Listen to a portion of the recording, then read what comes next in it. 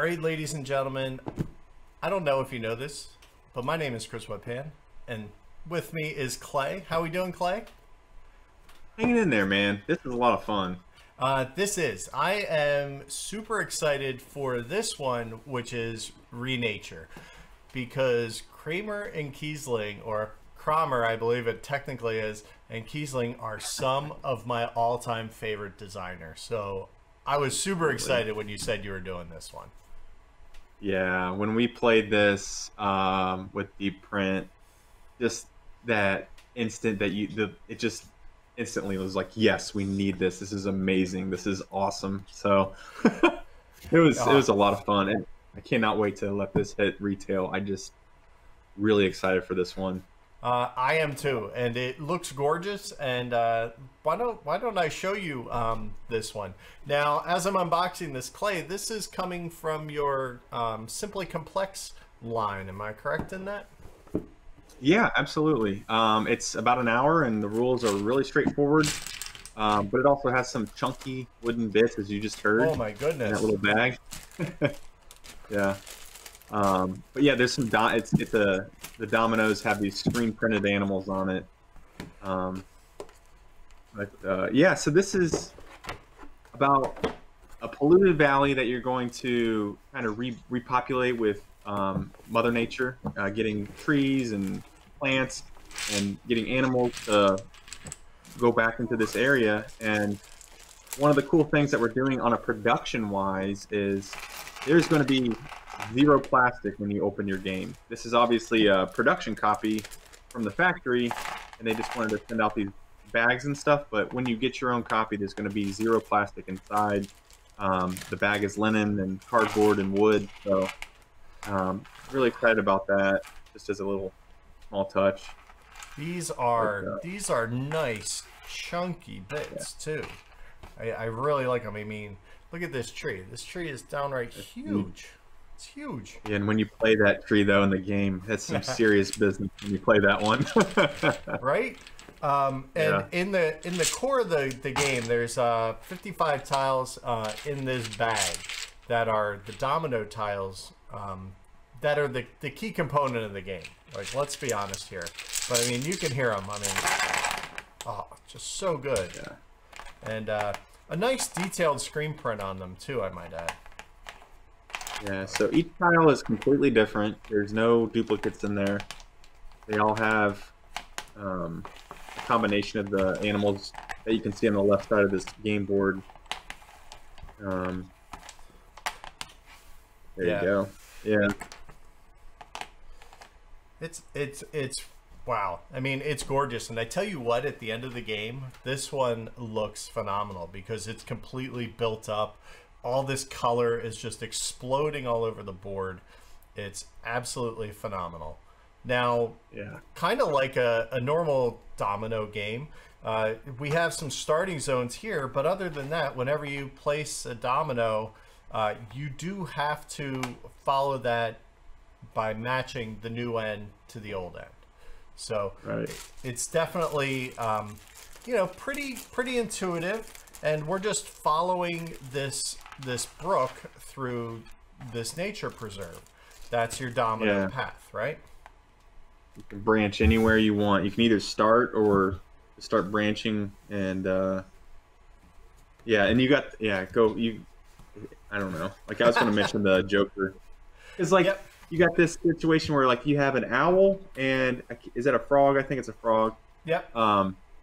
If you don't have any of those dominoes in your hand, the butterfly, which has got that green marker on it, is a wild, and so that can be placed anywhere against any other animal. It's the Joker, the wild suit essentially. Right. So that is a completely legal move in that regard. So. Right, and what's cool is you'll accrue special actions via these cloud tokens that you can spend to change that wild. So you can move it to the red squirrel, which inevitably will be the thing that's not in my hand because it never is. Whenever somebody's changed the wild, it's never in my hand. So you have some flexibility. The other thing is your player boards are going to give you a specific amount of the wood that you're due, and it's also going to give you some neutral colors. So everybody gets a little bit of neutral as well. So they kind of... The neutral is It's mean. It's kind of just the spoiler, the most right? evilest part of the game. The neutral pieces, man. How you use those, what you can do with them are devilish, and it's so fun when you do it.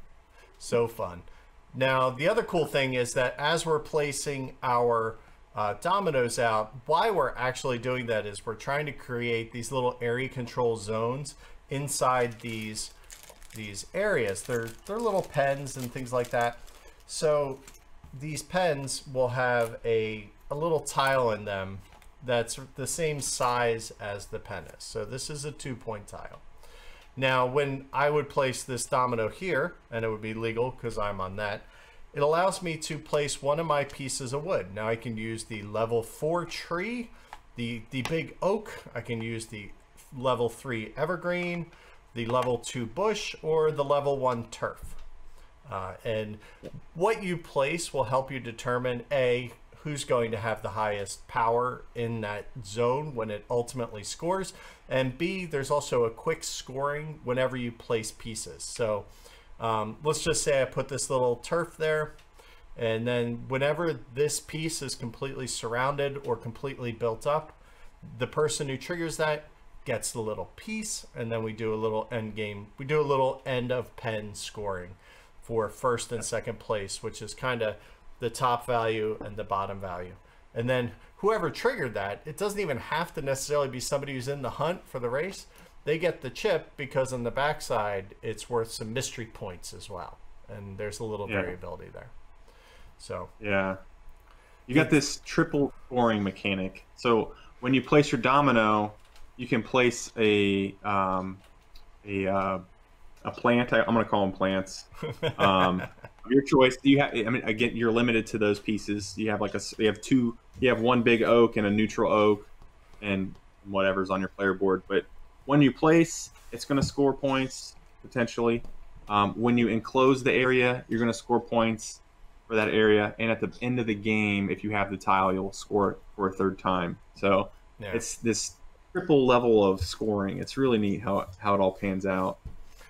Yeah, and the neutrals, when we talk about that, they're good for the scoring when you place them, that first scoring that Clay talked about. It's also good for the second scoring because you can take the tile with a neutral, but it's a non-existent player color at the end, right? Yeah. So, you know, they can be just a spoiler that you throw in there. They can be... I'm not going to get any points. I'm just going to put one in there so I can make the tile get scored, and I get that extra tile because some of the big ones are worth some points. And if you're and if you're not in the hunt for it, that's a great way to get points. One thing we didn't talk about during one of the scoring rounds, it does this thing, and I love this mechanic or mechanism, and you know this because we played a game called Las Vegas, and it's one of my favorite things in Las Vegas. If you're tied, you don't even count. So you're done. You don't even get that middle scoring. So that is just, I love that because that is another great way to use the neutral. You're just like, and you get nothing. Done. Because that neutral negates the other one that's there. It's just, it's so mean. It's so good though. So there's a lot of levels to it. There's it's a lot of fun, and it builds a great board because as you build up, the trees stay out on the board. Now you can do things to pull them out of a section. So maybe you're not going to win a section at all, and you just don't even want your tree there because you want to use it for something else. You can spend some cloud tokens, which are kind of bonus actions to take them back, or you can spend a cloud token to just take another turn. You can just go. Yeah, but cloud tokens make it really unique too, because you can get those at the bottom of the player board or on the right. Yeah, you can see.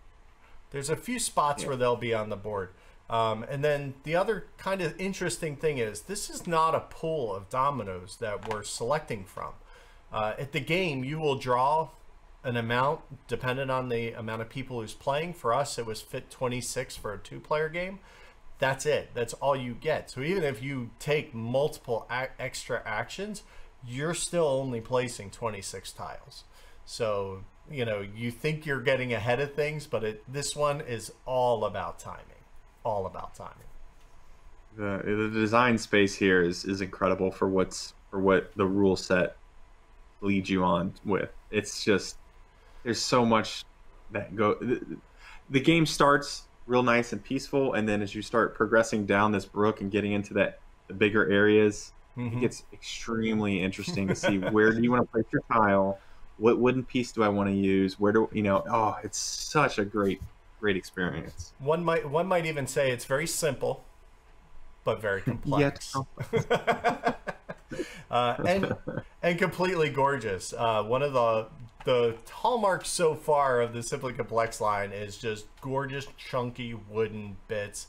You saw it first with Climbers, again with Estates, and now here with this one. So I cannot wait. Again, another title I can't wait to get your hands on, because this is a prototype, but you know, aside from the board, it's still gorgeous and ready to go.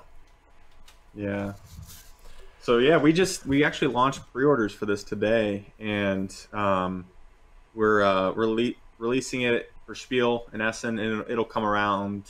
Pre-orders will probably be delivered around that time, because this game will be finishing up manufacturing mid to late September, so we'll have it right at the end of October to ship out. So awesome. But yeah, so, I cannot wait for this one. This is a great one. It absolutely is. So super excited for that. If you happen to already have purchased pre-orders, I know, Clay, that you're going to send out an email addressing people who have already pre-ordered. So if you have any questions about that, check your email folder, because you know the information will be in there if you want to get another pre-order and kind of combine shipping, correct? Yeah. The details will be in there just specifically for people who have purchased or pre-ordered New York Zoo and or Curious Cargo. Don't want to leave those guys hanging. So appreciate anybody that pre-orders. We really appreciate it, and it means a lot. So yeah, we want to make sure we do it right. Absolutely. So there you have it. Check out Renature. We're also doing demos of this one. If you have any questions, hop in the channel. I'm sure some of the demo staff could help you through it. And if you just want to go play it, this one's the only one that we have on Tabletopia. The link is there, so you can play it completely free. So you can go log in and you can kind of play around with it, and maybe you can like mess over some of your friends in the process, because it's what you do. Why are we playing?